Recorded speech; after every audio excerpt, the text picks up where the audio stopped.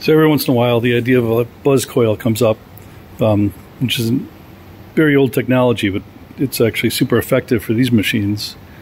What there is there's a box. It's a battery-operated box, and there's a relay in there. I'm going to put power to it. I've already put it to where the it's making contact on the engine. You start buzzing there.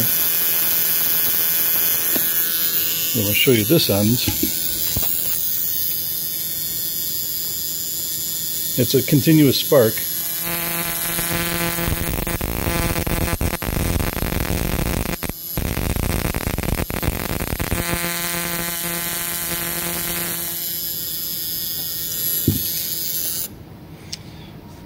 So it's kind of like a multiple spark discharge.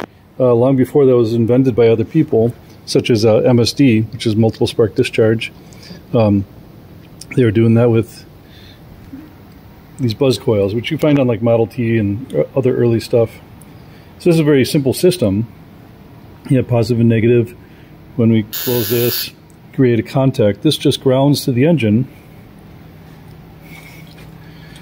And here we see a contact. It's actually the it's actually the exhaust valve cam.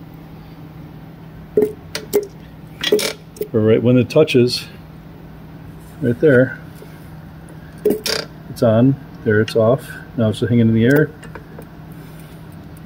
So this, of course, has fixed timing. It doesn't change. And this connects to the exhaust valve. One thing that's kind of interesting, as this engine fires, the contact is actually here. So when the exhaust valve is open and this thing is freewheeling, it doesn't use any battery power. The buzz coil is completely disconnected. So it's not continuously firing, even though the engine's spinning. So every time it's not firing, when it's on one of the strokes where it doesn't fire, it continuously has the exhaust buzz coils off. So those of you that are wondering how a hit and miss motor works, this is actually a very simple one. These have these flyweights here, which centrifugal force forces these out. This adjusts the RPM here. What you put more spring tension on it, it'll run higher. But these go to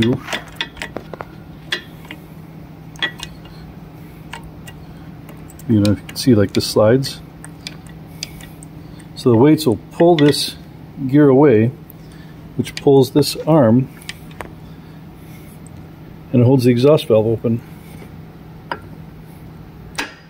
I missed it. Doesn't really want to stay there. But as long as this holds the exhaust valve open, it freewheels. It has no compression. It doesn't suck any gas in. It doesn't fire. All it does is spin freely with the just the resistance of just the bearings and the piston rings. It's a pretty clever design. So what we have here is I guess I should have started at the beginning. We have a vacuum operated valve for the intake. So anytime this exhaust valve is closed, when this is on the intake stroke, just the vacuum of the piston going down will open this and allow air to come in through this valve over here, and it takes fuel from here in a fixed jet. It'll fill the cylinder. I see that it just released. It'll fill the cylinder. I don't know if you can hear that. That noise was the sucking air through the exhaust, through the intake valve. And it comes up on compression.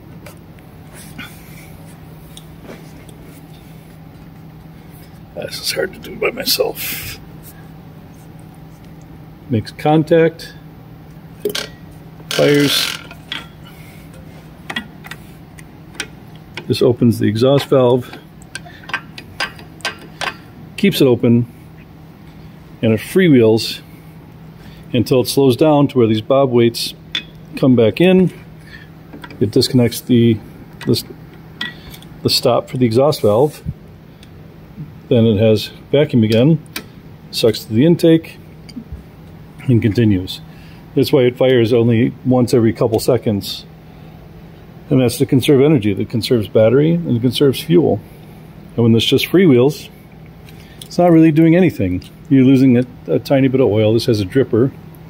You have to do a lot of this yourself. You fill these with oil, that with oil. This is a dripper that's currently off. And, oh, I'm sorry. God damn it, that was on. One, there's a bunch of oil in there.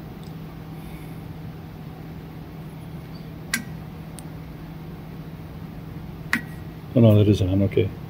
And that allows it to start dripping, and that'll drip oil onto the piston. But you actually want to leave that closed when it's not in use.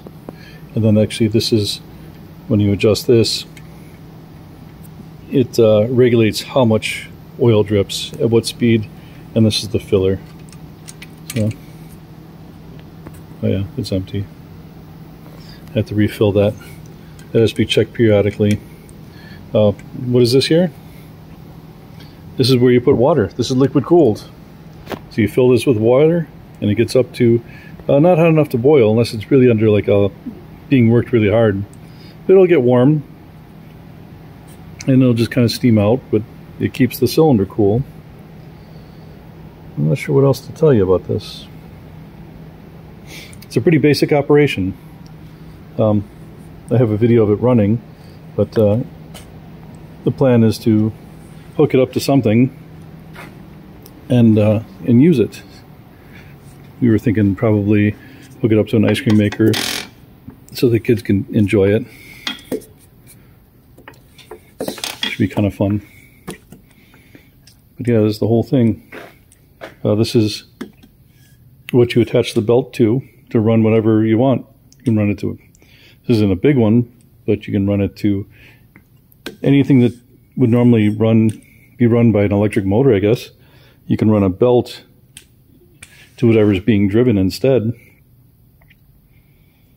And this was really common back in before electricity was everywhere. So you find these on farms, turn of the century, up into probably the mid-50s, you would find these out being used in fields for work. So that's what a hit and miss is.